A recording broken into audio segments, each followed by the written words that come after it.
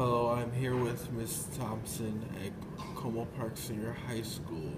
She is one of the autism teachers, and I'm doing my interview with her. So, Miss Thompson, can you tell me a little bit about yourself? Well, certainly. I have been a teacher now. I think this is my 8th year. I'm a career teacher. Before that, I worked with the elderly and nursing home management.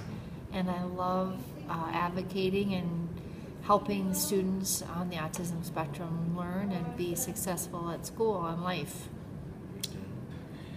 And can you tell me what are your career goals as an autism teacher?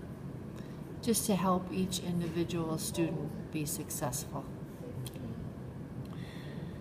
What does this program do for students with autism? It gives them a place where they belong. It gives them a place where they can work on their social skills and their academic skills. It's a place where they not only have their own space, but also belong to the larger community of Como Park Senior High School, and it prepares them for life after high school. How effective has the program been in the last 5 years? This is just our second year at Como. We were new as a federal 3-level program, meaning kids who have the most needs, the kids who might not necessarily do as well out in the mainstream setting, then they belong to a federal 3 setting. And it's just been here for 2 years. You know, I'll never say my program is as successful as it could be, because it is such a large learning curve as a teacher, and each individual student is so unique and so deserving of so many different strategies that I'll never be able to say my work is done, or it's never where I have a very high bar set for myself. Okay. What is some of your most common forms of autism that you have worked with? Well, in order to have special education services for autism, you have to have 3 main characteristics: impairments in social interaction, language and social communication, and then some type of stereotypical repetitive behavior or sensory need. So those students who have an IEP, an individual education plan, that stands for IEP, for autism or ASD, have at least 2 of those 3 characteristics.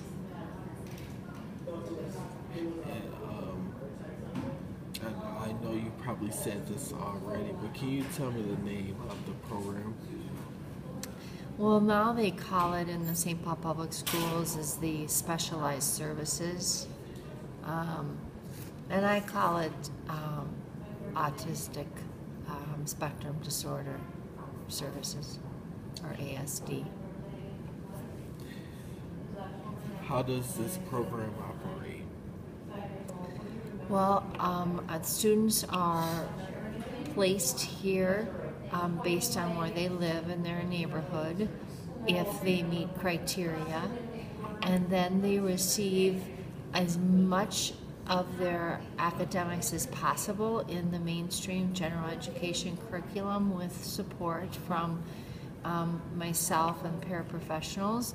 And if they can't manage out in the mainstream setting, then it's my job to teach anything, sometimes all core content of reading, writing, math, and science, and social studies, as well as health, life applications. We do a lot of community-based work training types of things.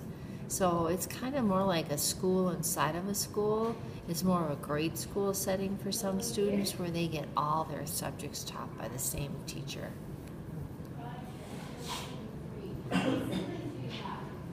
Can you describe to me on a typical day what goes on in the classroom? Oh, I don't think there's a typical day. But on a typical day, I think, are just like any other students. We have our breakfast and we greet each other and try to be good people and do our work and have fun. And I say every day we're going to read, we're going to write, and we're going to have a good time. School has to be fun for students to want to be here. I agree. What is the difference between being a special education teacher and a education assistant? Well, special education teachers are responsible for lesson planning and ensuring that evidence-based practices for students with disabilities are used in the classroom. What made you decide to be a special education teacher?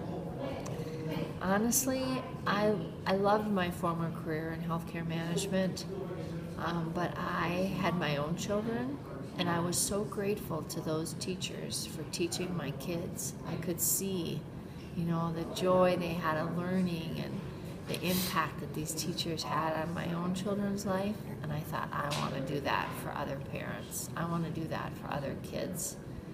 And then there was a very minimum amount of special ed teachers available for urban schools such as St. Paul, and I wanted to help kids in urban schools.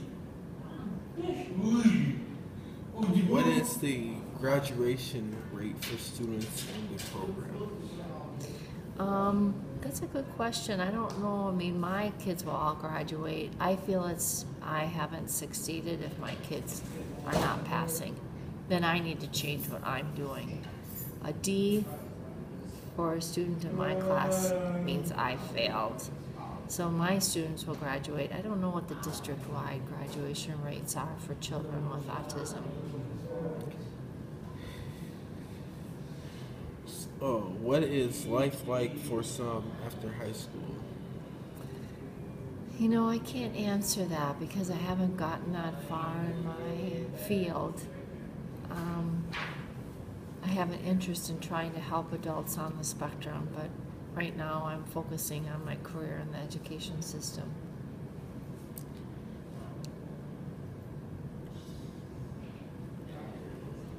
Are any of the students able to have a job? Oh, most definitely. But it might be a job with support. It might be just a vocational kind of trade job.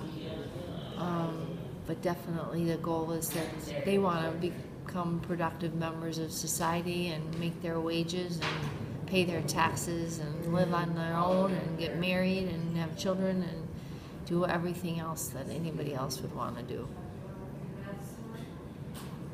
What needs are most important for these students?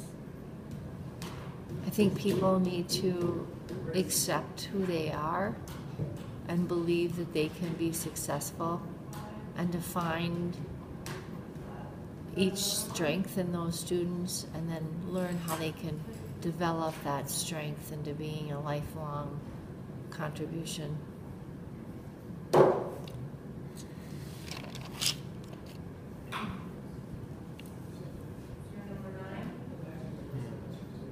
What do you think is the most important thing for people to know or understand about teenagers with autism?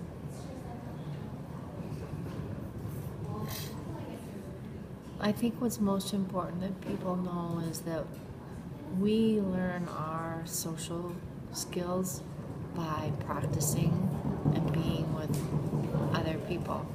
And so we need to provide as many opportunities for teenagers with autism to be in social situations.